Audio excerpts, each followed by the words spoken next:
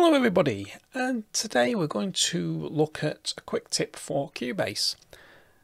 This one will be looking at how we can delete modulation from a duplicate track. What do I mean by duplicate track? Well, I've got two tracks here with very similar lead sounds, but each one, the modulation wheel does something slightly different.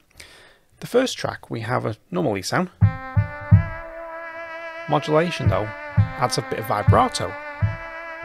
Okay.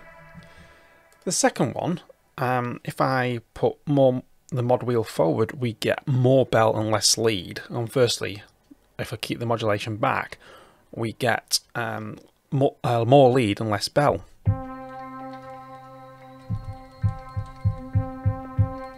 Let's see. So, easiest way to copy a track in Cubase is select the event, hold Alt, I think it's the Option key on the Mac, and just drag down. That's it. You copy the whole track across.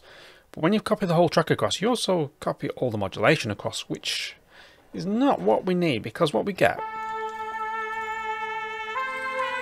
I get more bell, and I don't want more bell. I want sort of more lead, less bell. Further saying more cowbell. Well, in this case, I want less bell.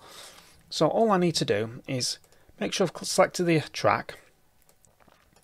Make sure you select the event that you want on here, velocity. I want to change it to modulation. And then all I simply do is click and hold and drag right to the end.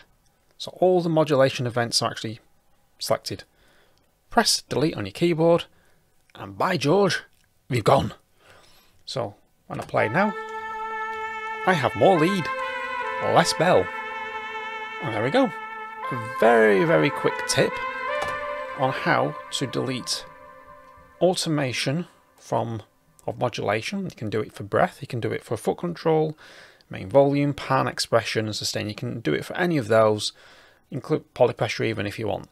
You can just delete it from the track and give yourself a clean track, and then you can go in and write some new automation for yourself. And there we go, quick tip. If you like this video, give it a thumbs up, subscribe to the channel, and I will see you in the next one.